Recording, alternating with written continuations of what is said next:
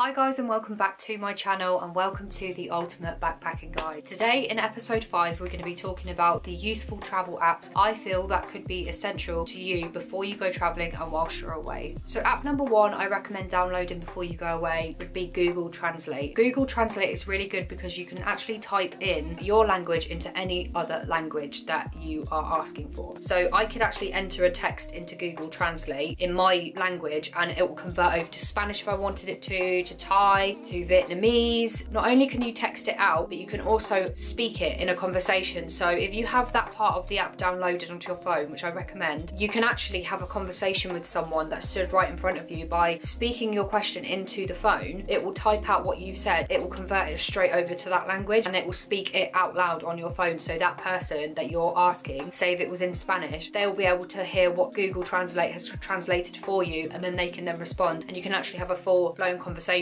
which is actually amazing that we even have access to a tool like this. I actually did use this quite a few times when I was traveling. I used it in South America, I used it in Thailand, I used it in Bali, I used it in Vietnam, and do you know what? It's brilliant because when you do that to someone, they're so shocked. They don't expect it, you know, so it's really cool and really recommended that you get Google Translate. Download it onto your phone, have a little play around and just see what you can do. So app number 2 is a currency converter. Now the one that I've got, I actually do still keep on my phone. The currency converter is amazing because again, it's a little bit like Google Translate, whatever countries that you're going to. So let's say I'm going to New Zealand, I literally just have to type in £30 and it will convert it into New Zealand dollars for me and it will show me the currency and it always updates live, so you know that it's always the newest currency. I really recommend getting this, even if it's just down to you booking a taxi and you're not sure whether you're getting ripped off or not. It's great to just like quickly type it into your phone and see how much it is in your currency and then think, okay, yeah, that's fair enough, like I buy that. Even if you're bartering or if you're in a shop and there's something specific that you really like, you're not really sure how to convert it because maybe it's in Vietnamese dong, which is completely confusing to me anyway. It's really good to just have that option to type it in Vietnamese dong and then it converts it into English pounds for you or American dollars or whatever your currency is. So the third app that I want to speak about is a Maps app. So the 2 Maps app that I used was the first one, which was just Google Maps, which everyone has on their phone anyway, and the second one is Maps Me. Maps Me I used so much more when I was in Asia than I did use Google Maps because with Maps Me you can actually use it offline. I would recommend before you arrive somewhere you just type it in Maps Me and then you can download that area of the map and you can literally just use it offline anywhere. You're better off doing that whilst you have Wi-Fi before you actually get there. So say if you know that you're going to be arriving somewhere late at night and you need to know where to go from that point, make sure you download it before you actually leave so that you know that you have it on your phone, because I've done that before where I've downloaded it too late and it hasn't gone through to my phone, so I've had to get there and figure out where I'm going. So really recommend you do it before. But yeah, again, like Google Maps, you can actually download certain areas of Google Maps so that you can use that offline as well. I never actually did that because I found that it actually took up a lot more of my storage than I wanted it to. So Maps Me is a great option if you don't want to use Google Maps. So the 4th app that I'm going to mention is any kind of taxi service app. By this I mean Uber, GOJEK, Grab. All of these apps are really good to download because they are the cheaper option for you to travel around. So GOJEK and Grab, they are basically just like Uber, but they are the Asian version. So if you're going to Thailand, Laos, Cambodia or Vietnam or Bali, you can use these apps. Uber is great if you're in Australia or New Zealand. If you're going to a specific country and you want to know whether they have anything similar to this but there's no Uber or GOJEK or Grab, then just search it into Google and see if they've got any app for any kind of taxi service over there. That will be the cheaper option for you, because I always found that if I was booking a taxi in person they would always overcharge me, and then if I looked on GOJEK then the price of the taxi on the app was actually saying it was much cheaper than what they were actually offering me. So I'd always say, no, this is saying this much, and they would say, oh yeah, okay, we'll take money off. So yeah, it's really useful to just have an option of booking a taxi or booking transport over your phone. I used Uber a hell of a lot when I was in Australia, and I used GOJEK and Grab a hell of a lot when I was in Asia as well, so I really recommend that. The 5th app is any kind of hostel booking app. I always use booking.com. I know some people that used Hostel World, but there's many different options for booking hostels or just using the internet anyway, but I used booking.com more than I used any other, and you always end up getting a few little rewards with booking.com, and I always found that the app was really easy to use as well, so it was great to just have it by hand. You are booking hostels constantly. I never really turned up and booked, I always did it over the app, just as and when. I really recommend downloading them onto your phone, and also just to have a little look around as well. You can have a little shop around and see what's around the area before you actually go there. Say if you had Hostel World and booking.com, it's great to have the two options because you can compare the prices. And I always found that Hostel World was a lot more expensive than booking.com, but everyone's different. Everyone chooses their specific one that they prefer to use. So yeah, definitely download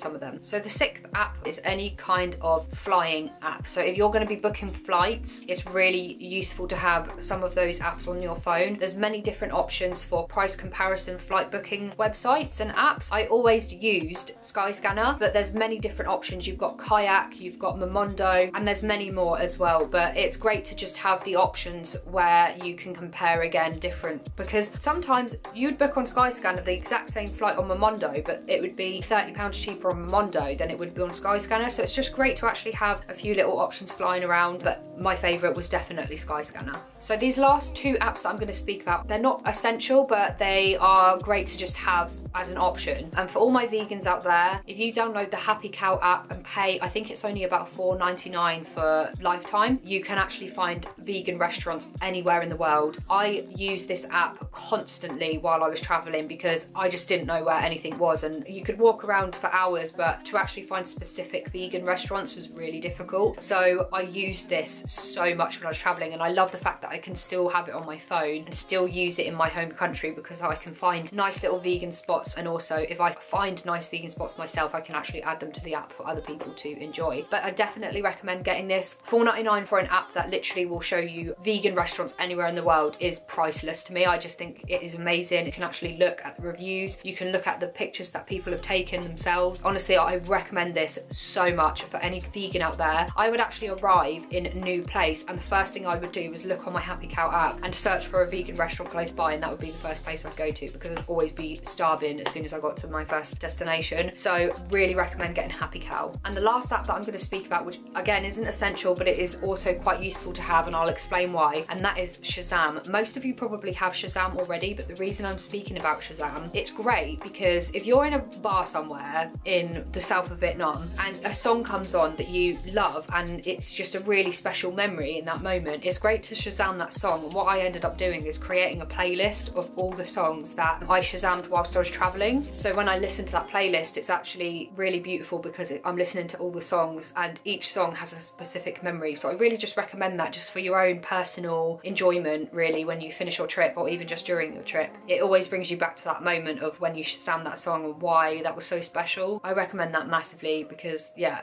I think that's a great idea. There is a few other apps that would be really good for you to grab, which I'm just going to briefly mention, and that is Netflix. So when you're doing your long journeys, if you're on like a 12-hour bus journey and you don't have access to a TV, it's great to download Netflix because then you can download films to watch on the way. It's great to have podcasts because then you can download podcasts and listen to that when you're on long journeys. And also Spotify if you have Spotify. They're all the apps that I recommend that you get for your travels. I really hope this helps. Make sure that you download these whilst you have Wi-Fi and before you go traveling, just so that you're pre-prepared for your trip. Interact in the comment section down below if you have any other travel apps that you'd like to mention for any other backpackers out there that you think it would help. Thank you so much for watching, my loves, and I will see you in episode 6.